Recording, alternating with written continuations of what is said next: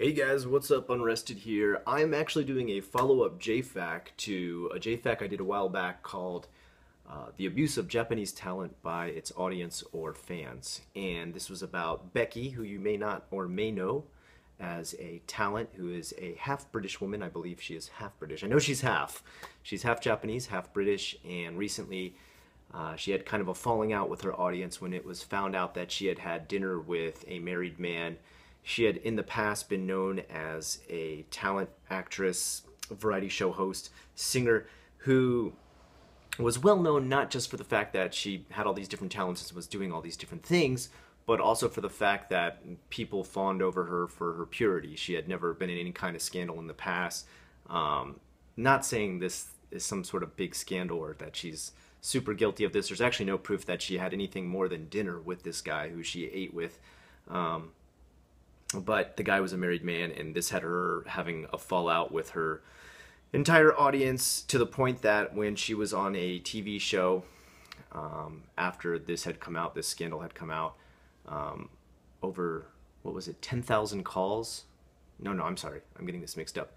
1,000 calls over 10 minutes were audience members calling in to have her taken off of TV. They were so upset and angered that she was still on TV after this scandal, which is total BS, because the guy in this never got any kind of reprimand from anybody. But now there's a follow-up article, so I want to read that and then talk to you a little bit more about my own personal thoughts about kind of the sexism that goes on, about how female stars are attacked by their audience here in Japan. In Korea too, it's actually a pretty big problem in Korea, to the point that some of those people actually commit suicide when they get attacked by their audience. It's so harsh.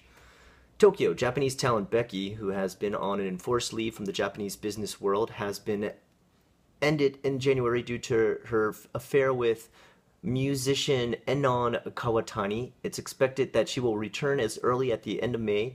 The scandal is finally coming to a close following Kawatani's recently announced divorce and Becky's attempts to publicly apologize to his ex-wife. The 32-year-old singer is expected to make her comeback. I believe they mean Becky, although I don't really think of her as a singer. Her music isn't at the forefront of Japanese music and talent. I mean, she's a great variety show host, but her music really isn't anything to write home about, let's put it that way. The 32-year-old singer is expected to make her comeback with an appearance on TBS. Nakai Masahiro no Kinyobi no Smayoru Tachie. What? I know what that show is, I just never even knew that was the name of it. One of her former regular TV programs before the scandal broke in January, Sports Nippon reported Tuesday. On Monday, Kawatani announced on his official blog that he and his wife have officially divorced, but did not cite reasons for details of the circumstances. "I will do my best to mature as a musician and an individual," he wrote, asking his fans to continue to support him. Becky fell from grace in January after Japanese tabloid Shukan Bunshun released intimate photos of SNS messages. Oh, so there was, okay, this wasn't mentioned before, but there was actually SMS messages that were intimate. Well, looking a little bit guilty there, but at the same time, what happened to her was far too harsh between her and Kawatani, causing a major stir. However, a condition that Becky herself has set for her comeback, according to Japanese media, is to officially apologize to Kawatani's former wife. After she dropped out of circulation, Becky apparently attempted to contact Kawatani's wife by sending her a letter in February in which she described her regret at becoming intimate with the musician, who Becky thought was single at the time that she began the affair, which is actually kind of odd because I think his marriage was like announced on national TV, and there's not like a lot of channels on Japanese TV. You've got like 12, I think. Her letter, however, was refused by Kawatani's wife, and no contact was established, Sports Nippon reported.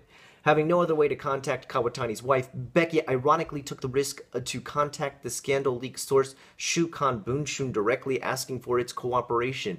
On April 22nd, the head of Sun Music Production Company, Becky's management agency, visited Shukan Bunshun's editorial department with a letter from Becky addressed to the magazine's editor, in which she confirmed her affair with Kawatani. Oh, okay, so now she's confirmed it on top of it, okay. And wrote that her greatest wish is to express her regret to Kawatani's ex-wife face-to-face.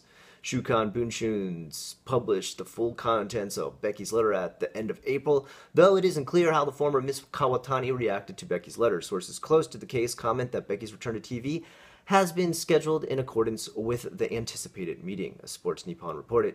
suggesting that all parties involved have decided to finally move on. Following the scandal, Becky lost all her sponsors, stopped appearing in all 10 of her regular TV programs. See, I told you, she's more known for TV than music.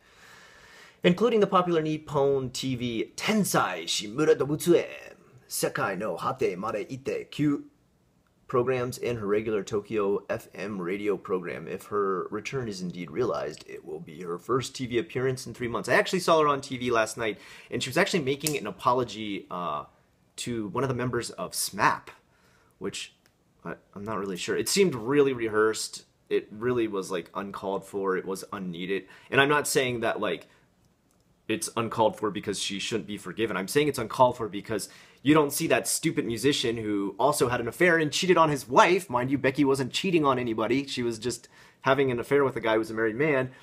She has to come on and make an apology, but this guy still hasn't made any kind of, on-air apology. It's just total bullshit. It's only a one-way. Kawatani and his wife married in last July, a fact he apparently kept a secret from the public. Really? I don't think so. I knew about it. And I don't know. I don't really follow media that close in Japan. And Becky, when the two got close in November the same year, according to Becky's letter, which Shukan Bunshun published, she learned that Kawatani was married after the two began a relationship, and she had fallen in love with him. Quote, "I should have stopped the relationship at the time," Becky wrote, expressing her regret for continuing her involvement with the 27-year-old vocalist. The letter also implies that Kawatani and Becky have not been in touch since the scandal broke, and that she no longer has feelings for him. Yeah, you can imagine why she doesn't have feelings for the guy after he totally ruined her career and took absolutely no reprimand from it. No, his record sales didn't drop. He didn't lose anything in this deal. He didn't get a slap on the wrist even. I mean, the worst thing that's happened to him is he divorced his wife, who he obviously never loved if he was cheating on her the whole time that he was married. So, ooh, too bad for him. So I guess that's kind of the one-sided way you'll see the media falls here, totally crushing anybody who's a female talento, and I guess just letting the guys escape. Another thing that you'll notice in Japan is manzai comedians, or comedians who cheat on their wives. They just get laughed at. Like, they're just kind of like, of course you cheated on your wife, you silly comedian. But then Becky, who's, a talento and an idol and a singer, gets everything taken away from her 10 TV shows, all her sponsorships ripped off air, and 1,000 complaints in like the first 10 minutes she's on TV after a scandal. So it's totally one-sided, totally unfair. What's happened to her is total BS. And it seems like now there's finally a follow-up, and she's gradually coming back on TV. I hope for her. I'm not really a big fan of Becky's. I don't love Becky's stuff. I think she's probably a pretty nice person. She seems like a cool girl. I've actually talked to a guy who is... his job is to set up for TV shows to go overseas, and he sets up everything from like the cameras being rented over there, the airplane tickets that they buy, the hotels that they'll stay at, and he's worked in unison with Becky, and he says she's a very nice girl, that she's very down to earth, that she'll switch to English when him and her were both alone to talk, and that just means just to talk about like stuff that they have to do for the job. All right. He said very, very nice, down to earth woman. So like I said, I'm sure she's a very good person, and the fact that she's getting totally trashed in the media because of this slip up, which is more so this guy's fault for cheating on his wife than Becky just, not knowing a guy was married. Apparently she didn't know the guy was married and she was going out with him. If that's really the truth, then she was totally screwed over in this whole thing. She's going out with a guy who's lying to her, that says he's single when he's just been married. On top of it, she thinks she's totally going out with a single guy and doing everything okay. Then she finds out not only is she dating a guy who's married, he hasn't told her that she's married, and now she's going to lose everything that she ever worked hard for because this guy lied to her, while he gets absolutely no reprimand and her career is crushed. So yeah, like I've said before in the past, Japan, about 50 years back when it comes to equal treatment for the sexes, maybe some people are going to come on here and disagree with this, but obviously this is a prime example of how this is still very, very true, how females are still treated very poorly in almost any industry that they're in here in Japan. Sad but true fact, hopefully something that Japan can socially progress past. And, I'm not a guy who's like, oh, go feminism, stuff like that. I am, humanist first. I care about all human beings first. I'm not, pro alpha male MGTOW going my own way type of guy either. I'm just a guy who says you should treat women fairly in the workplace when it comes to Japan. Anyway, guys, I hope you like what you heard here today. If you did, please like, comment, and subscribe. Guys, if you are a fan of Japanese mythology, let me just take a second here to direct you to my new channel, Horror Kingdom. Most people think it's just about horror stories and stuff like that. It's actually not. It's also about Japanese yokai, demons, and mythology.